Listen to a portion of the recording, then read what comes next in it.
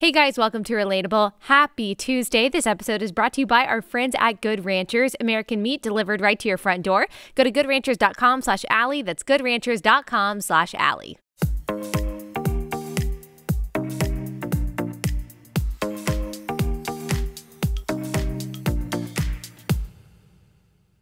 Okay, we've got a wonderful, encouraging, enlightening conversation for you today with Mr. Robert Woodson Sr. He is the founder of the Woodson Center, which was established in 1981, which focuses on helping grassroots, faith-based, and community organizations confront community problems and create sustainable solutions to community issues.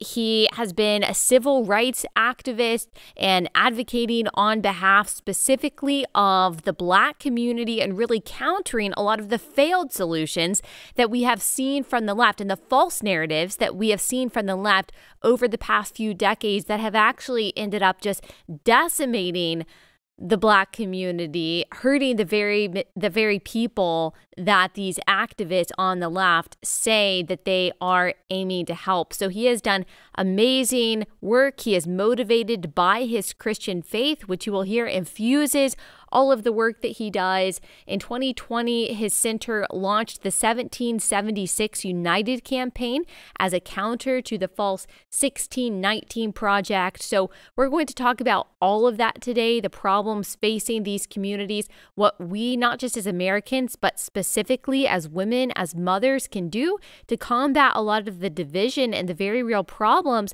that are facing our children, really children of all different backgrounds, and how we can kind of just remove this this blinder that has been put in front of us of divisive racial rhetoric and false ideas about race and the history of race in America, to see things as they are so we can enact effective solutions together. You're going to love this conversation. You're going to learn a lot, and you're going to love him for sure.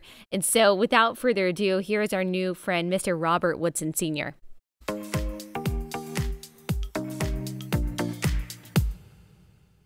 Mr. Woodson, thank you so much for joining us. I know a lot of people are already familiar with you. They've been familiar with your work for a long time. Maybe they read your recent book or they see you on Fox News. But for those who may not know, can you tell us who you are and what you do?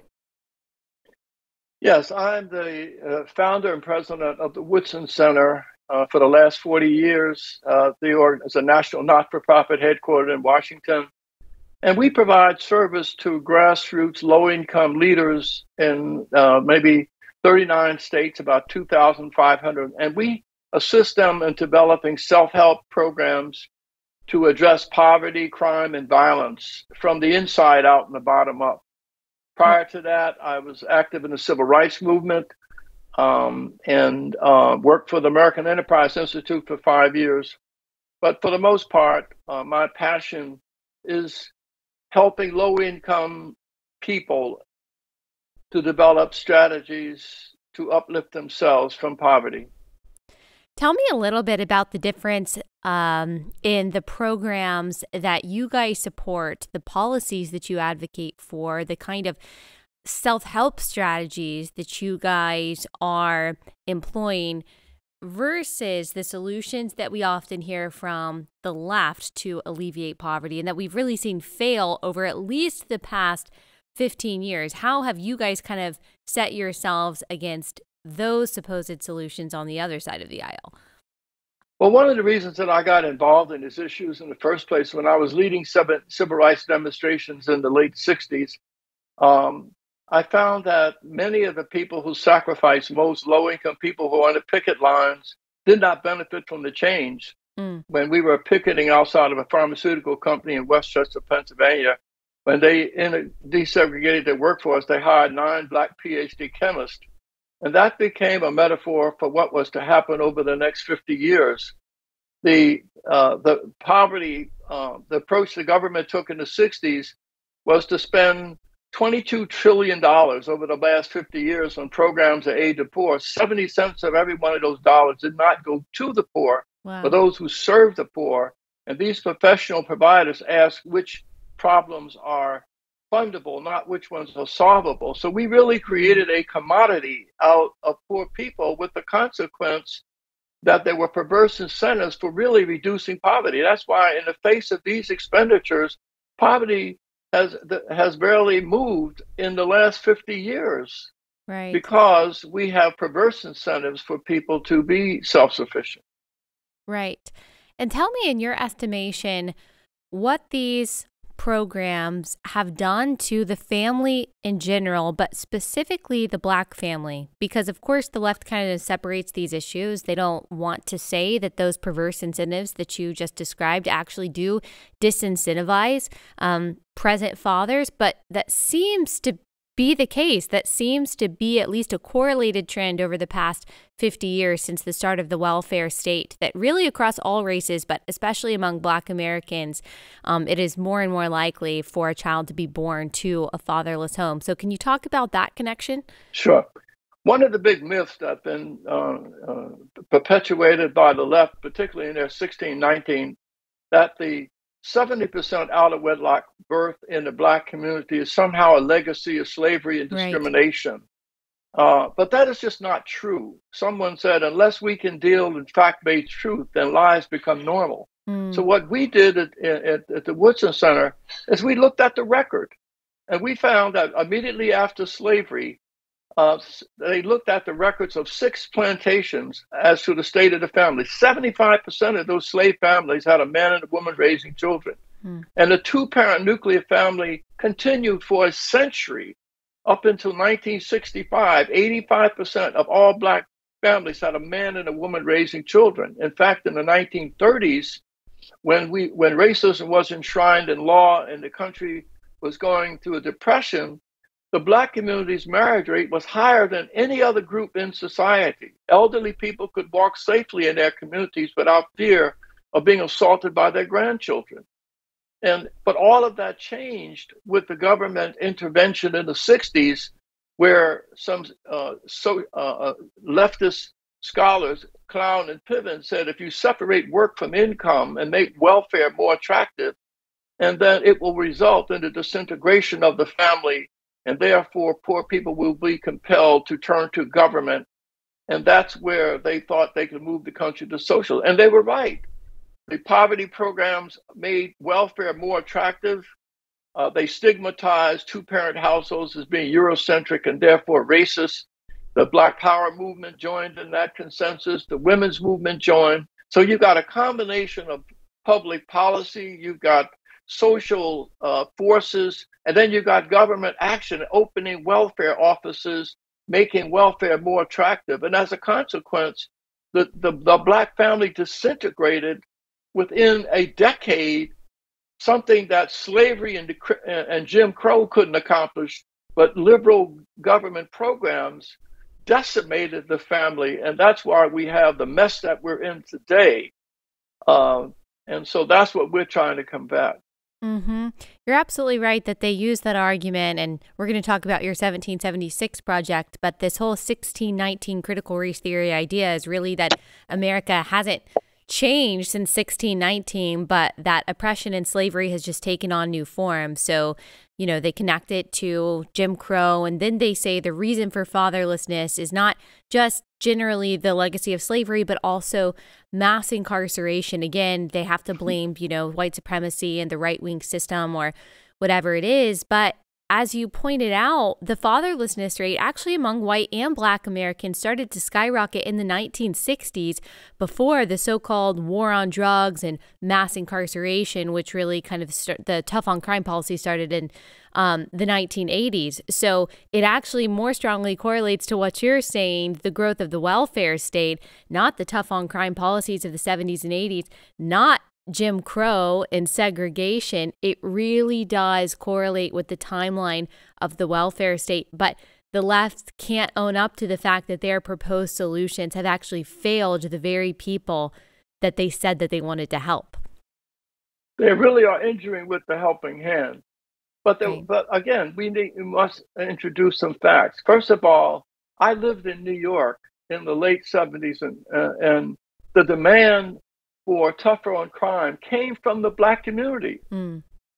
The Rockefeller laws that were put in place came as a result from the Black community because we had three major drug gangs operating in Harlem. And it was a crisis, and that's where the demand for longer, stiffer penalties came in response to the Black community's demand for it. And so it wasn't because of any racist policies, it came from the Black community. Yes. There was an interesting Pew Research poll. Well, actually, let me say this first. I remember when there were so many conversations in 2020 about defunding the police, and this mostly came from, academics, both Black and white academics, saying, this is the way to liberation and equality and release from oppression for Black people. But if you looked at the polling, Gallup conducted a poll that showed that about 80% of Black Americans either wanted the same level of policing or more policing in their communities. And then there was a recent, just the other day, there was a poll that came out by Pew Research asking Black Americans, like, what is most important to you? What do you feel like affects your life the most? Only 3% said racism. One of the first things was violence in their communities. And yet, if you listen to the mainstream media, if you listen to Black Lives Matter and the activists and academics that claim to be representing the Black community, you would think that actually the biggest problem and detriment to Black Americans is white privilege. That's just not the case. It really isn't. And again, my colleague Delano Squires, I think, stated the issue very adroitly. He said that this narrative is driven by guilty whites who are seeking absolution from crimes they never committed, and self-entitled elite Blacks who are seeking absolution from injustice they never suffered. So this narrative is being driven by elites who are grievance merchants, and they profit from America's grievance. But that study from Pew was echoed over the last 20 years. The Joint Center for Political and Economic Study, a liberal democratic think tank, did similar studies every 4 years. And that kind of outcome was consistent. Race always scored at the very bottom. It has never been a primary concern of Black America today. This is being manufactured by elite class of poverty and race merchants who profit from the suffering of low-income Blacks, and they cover their actions with this false cover of racial justice that they're seeking.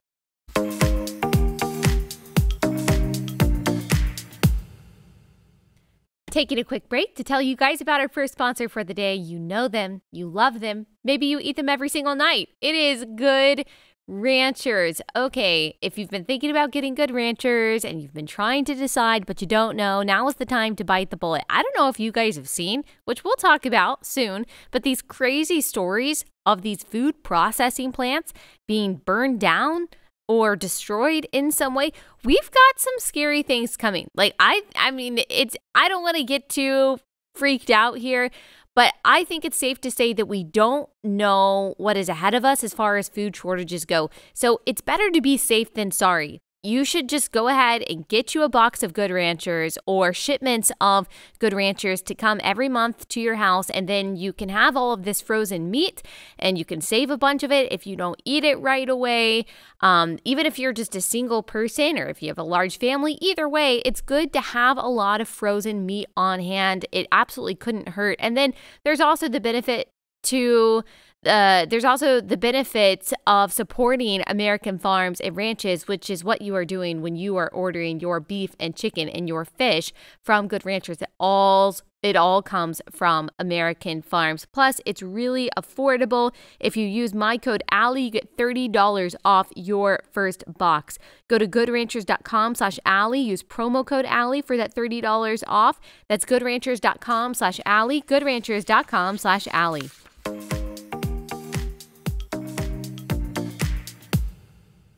The activists and authors, they make a lot of money from saying this stuff. And then the Democrat politicians who have been in charge of these districts, these communities for decades, of course, they benefit from more dependent constituents because they can just get reelected and re-solidify their power. So there are a lot of selfish motivations in this kind of manipulation that we see, unfortunately.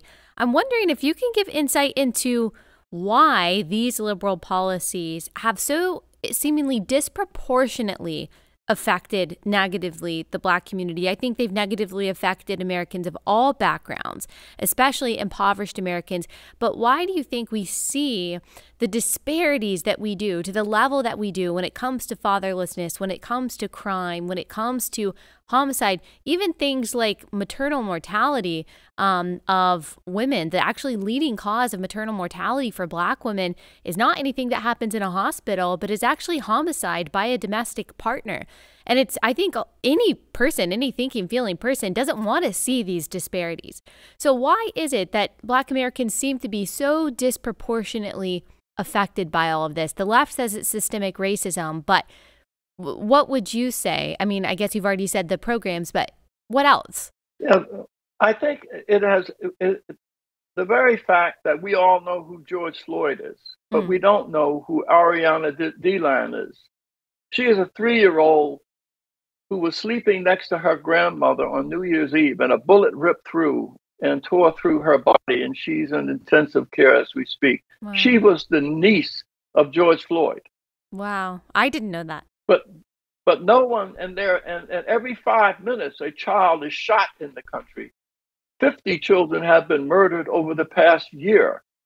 But we don't know this because you have an elite group of Blacks and guilty whites who are driving this fake race narrative because it is profitable for them.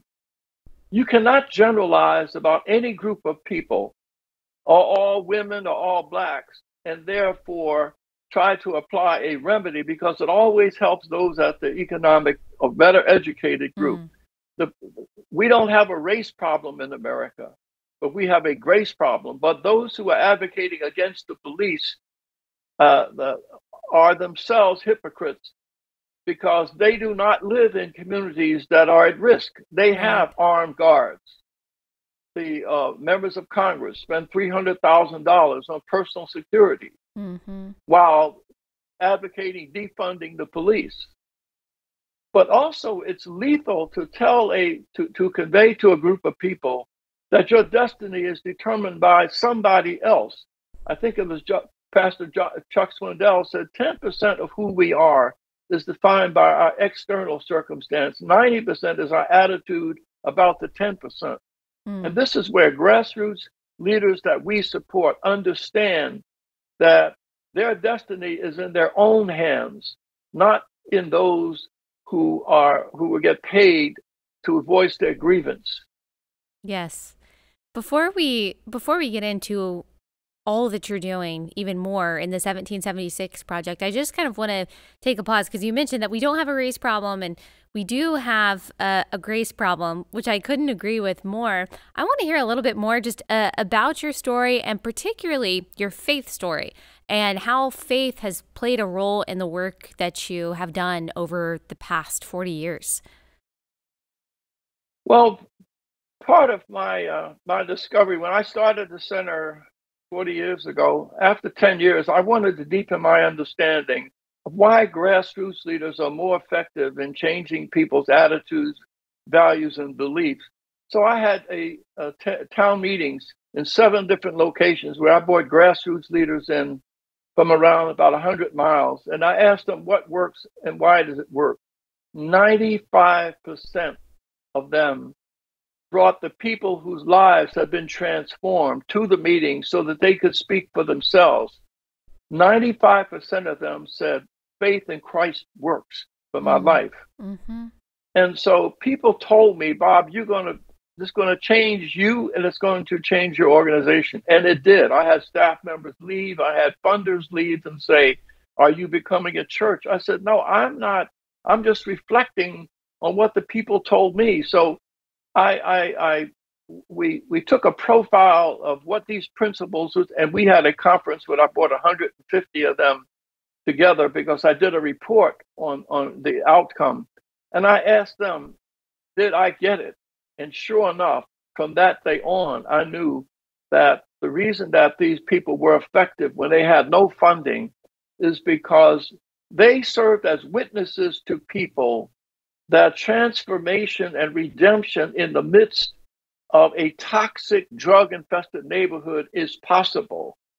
And so what I did was begin to chronicle that success. If you say that 70% of Black families have raising children that are troubled, it means 30% are not. So I go into the homes of the 70%, and you will find that those are the social entrepreneurs. These are the people who are achieving against the odds. They have valuable lessons to teach us about what is the solution and what is the process of transformation and redemption. And so the Woodson Center's whole premise is we have studied the success of the real anti-poverty experts, and those are the faith leaders and healers in these communities, and we treat them as social entrepreneurs. And so we come in and provide resources, access to resources, training, so that if some of these leaders are helping 50 children, we help them to expand so they can help 500. Mm.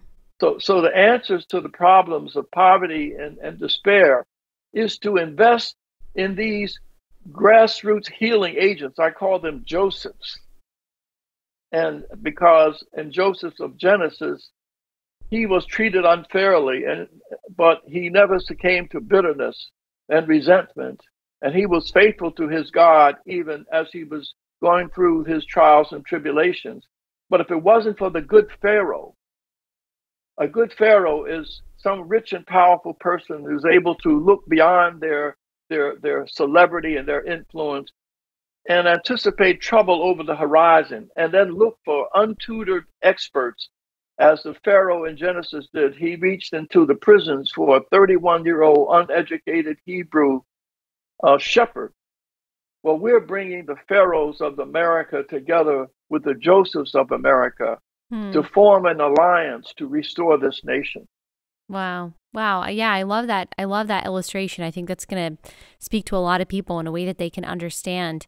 Can you tell us a little bit more? Tell us a little bit more about this 1776 project and why you started it. Is it a response specifically to the 1619 project? What's going on with this? It was with this organization. In August of 2019, when Hannah Nicole Jones and the journalists at the New York Times published 1619, they tried to, I believe they were trying to weaponize our history and define America almost as a criminal organization. And they said that America should be, the birthday should be 1619, when the first African slaves arrived. But they really weren't slaves, they were indentured servants, and all of them achieved their freedom. But nevertheless, she then went on to falsely say that the Revolutionary War was fought to protect slavery, and she had to later recant it. Right. And so what we wanted to do, since the messengers were Black, we thought that the counter messenger should be Black as well. So we brought together 23 scholars and activists, and we wanted to offer not a debate, but we wanted to offer a counter narrative. So we wanted an inspirational and an aspirational response, so that people could get an accurate understanding of history. We think that the history of slavery has not been completely told. We have to agree with them on that. But nevertheless, you don't confront a revised, history by offering a revision. So we offered an aspirational alternative.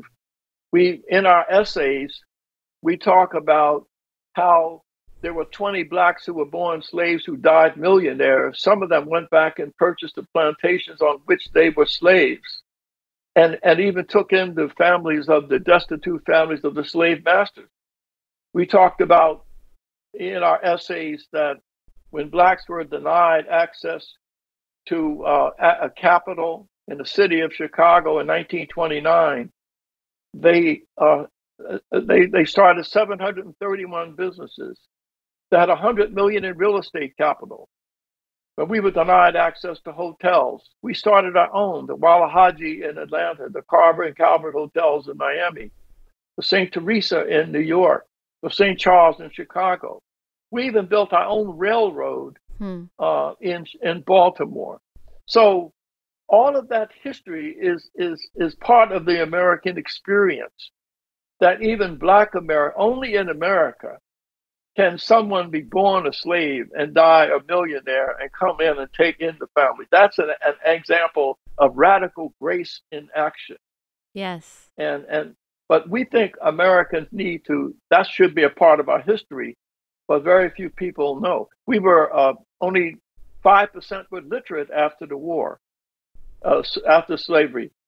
But because of the institutions within the Black community, the Black churches, that number went from 5% to 70% in less than 50 years. Nowhere on the face of the earth did a people become literate at that rate anywhere. Only in America could that effort of self-help and self-determination, only in this country could that have happened. And so we think that we should celebrate and have an accurate history. So we were offering an alternative narrative, not an alternative debate.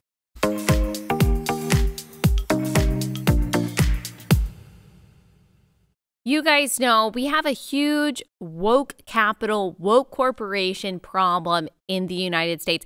It can be really hard to know where you should give your money because you are understandably worried that the company that you are buying something from is then going to turn around and use your cash to support politicians or policies or other values that are opposed to the things that you hold dear. That's why when it comes to your cell phone provider, you should at least be comforted there that you are giving your money to a company that has the same values as you. That's why I'm proud to support Patriot Mobile, which is America's only Christian conservative cell phone provider. They offer the same nationwide coverage as the major carriers. You get the same great service plus the peace of mind that your money is supporting free speech. They have plans to fit any budget. Their customer support team is 100% US based. They provide amazing customer support. They also have special deals for veterans and first responders. You can get free activation with the offer code Allie, and you can go to patriotmobile.com/Allie, or you can call 972-PATRIOT. So use my code Allie for that free activation. Go to patriotmobile.com/Allie, patriotmobile.com/Allie.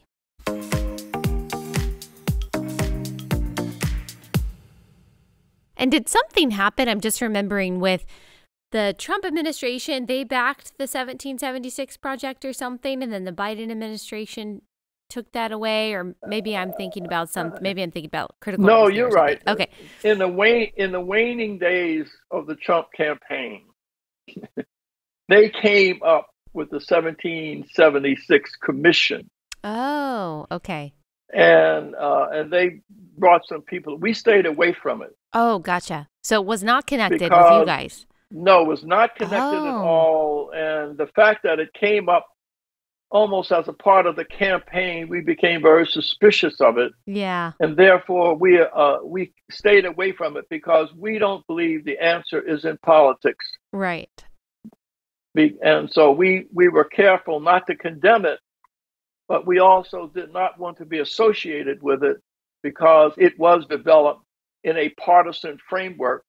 When the 1776 Unites program, we have some liberal commentators, essayists. Clarence Page, Pulitzer Prize winning a reporter for the Chicago Tribune, right, and others, because I think that this issue is too important to get admired in politics, and that's why 1776 Unites, our book, sold out on Amazon. We've developed some curriculum from it that is now being embraced. I think we have 35,000 downloads, and all 50 states are now embracing 1776. We have an animated series coming out, and that we're excited about. Right. We don't think that we should outlaw the teaching of 1776. I think we should put our 1776 as a competitive point of view. You mean not outlaw 1619? Right, not outlaw 1619. but because that's canceling. If you're against cancel culture, you can't then turn around and cancel. So we believe that our essays and its content are powerful enough that we can compete. Students need to know what people are saying, but it ought to be competitive. Right. Well, there's certainly a debate to be had. There's debate on the conservative side.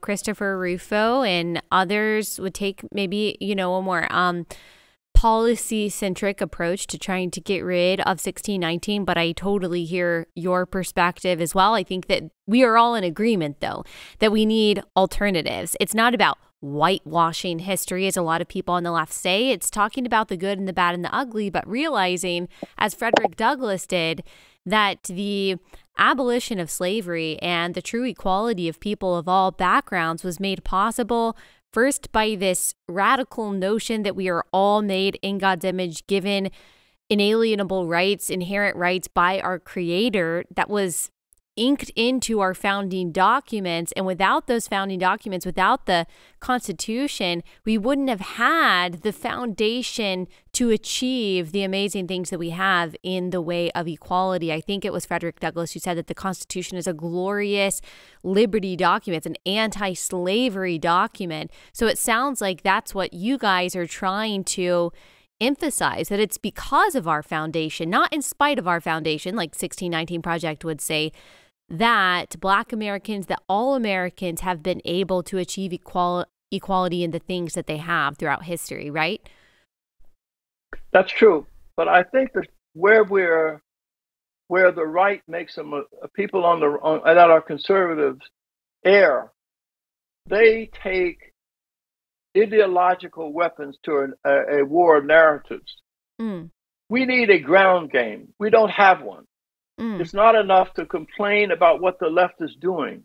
What we're doing at the Woodson Center is actually going out into these communities and empowering grassroots leaders whose actions embody the principles. It's kind of what Jesus did when the disciples of John the Baptist came to him and said, "Are you the one, or do we seek another?" He didn't offer a white paper or say, "This is my resume." He healed in their presence and said, "Go tell them what you saw." The Woodson Center is doing just that. We're showing you gang members that were predatory last year, and now they're peaceful. These are our grassroots leaders who have transformed drug dealers into responsible citizens. So we really believe the best way to undermine what the left is doing is not by offering a counter intellectual debate with them, but why don't we write about the testimonies of people whose lives have been transformed and uplifted as a consequence of the embrace of these principles. So we're seeking witnesses. Right. It is odd to me that there would be anyone who would be opposed to that kind of transformative and redemptive work, because that's how you make long-term changes. Left-wing policy and narratives really only focus on disparate numbers. And so they'll try to push bail reform or say, well, there are too many Black people in prison, or there are too many Black people represented in this way. And so let's just try to finagle the outcome so it looks like all of the outcomes are equal. But they never get to the root problem, like what is causing the crime, what is causing the poverty. It's almost like they don't want to reckon with the fact that it really is, for all of us, no matter what, like a heart issue. It's a lifestyle issue. It's a choices issue. And so I guess that would be why people on the left with their different, I don't know, or anyone would be opposed to what you guys are doing. It's harder work. It also just seems to not give them the kind of influence and the power and the money that they want. I don't know, but it's hard for me to understand why people would oppose anything that you guys are doing when it's clearly effective. Well, it's not a matter of opposition. I think Bill Bennett years ago stated the issue. He said when liberals look at poor people and efforts to self-development, they see victims. And conservatives see aliens. too many conservatives who are writing about this never talk to the people suffering the problem, nor do they reflect in their studies and in their essays the testimonies of people who have embraced these issues and therefore lives have been changed. And so we're trying to change that we need to take a narrative to a narrative fight. And so that's why I think that we're trying to get more conservatives to invest in people who are on the ground and whose actions embody the principles of our founders. That's why we're trying to recruit funding so that we are not guilty of what we say the left is doing. We put over $1,500,000 into mini grants going directly to these grassroots leaders who are on the ground making a difference in people's lives. So it is important, if we want to defend liberty, that we must also help feed our ground troops. And grassroots leaders, to me, are America's new patriots, and they are the ground troops that we need to resource and give them an opportunity to speak for themselves. It's much more effective to undermine the left when you create a situation where those that they so-called marginalized groups, for them to stand up after they've been in power to say, these people do not speak for us. We speak for ourselves. And we champion and embrace the values of our nation. Mm-hmm. And so that's the Woodson strategy, is to provide the means for the poor to speak for themselves. And that's how you bring about major changes in our society.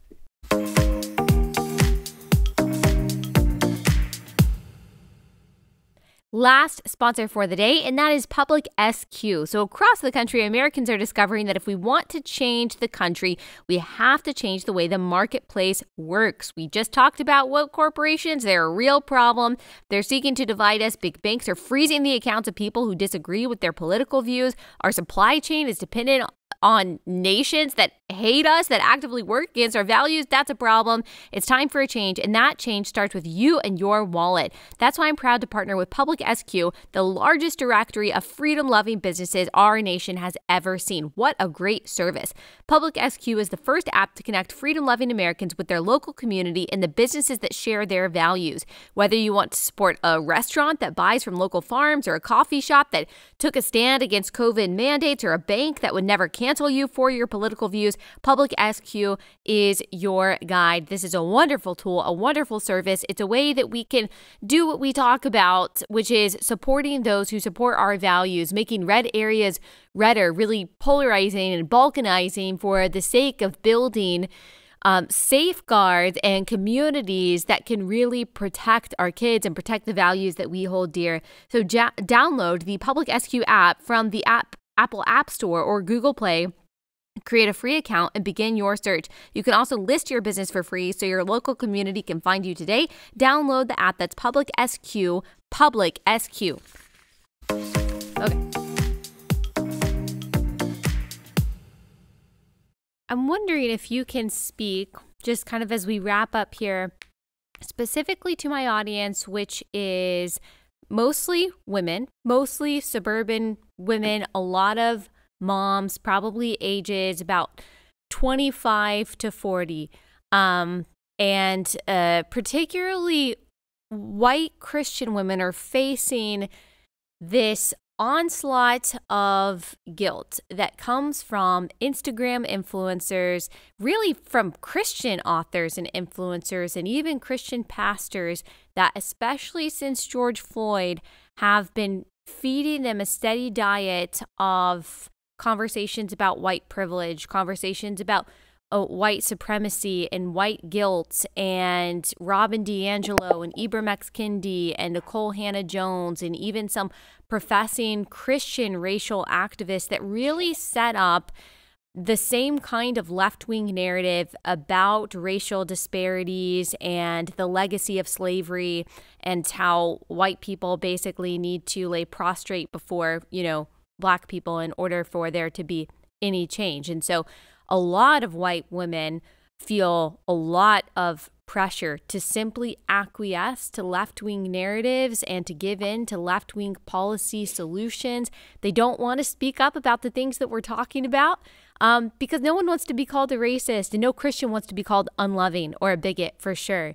So there's just a lot of guilt and a lot of shame and a lot of fear, particularly from white Christian women when it comes to this, because they don't want to buck against the left-wing narrative and be called names. But how can they get involved and actually make a difference, speak the truth in love, and do things that can actually help the communities that many on the left are saying that they want to help, but are actually failing to help? Yours is probably the most important question that you've asked today, and I'm delighted to respond. I really believe that experience will always defeat an argument. And what we're doing at the Woodson Center, we have brought together a group called Voices of Black Mothers United.